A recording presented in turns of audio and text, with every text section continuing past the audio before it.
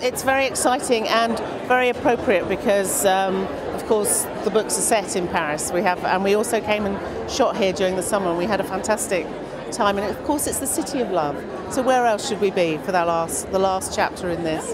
It's an extraordinary experience. I know it's a huge privilege to get your book adapted. It's an even bigger privilege to actually be involved in the making of it. And I've learned so much as a producer. It's been really educational. And I think the fans are going to love this movie. They're freed from their constraints of their relationship, if you like. They're on equal footing now. And in that sense, everyone always thinks that Christian is the stronger one, but he's never been the stronger one. He's always been the more fragile of the two. And we really get to see that. And Anna really steps up and takes charge. So they're both freed from what they were used to, I suppose.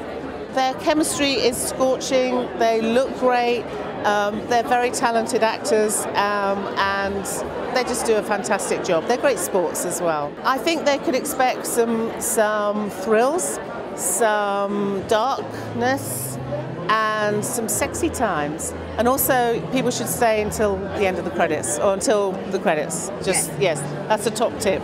Okay? Yes, that's okay. Thanks very much indeed. Thank you.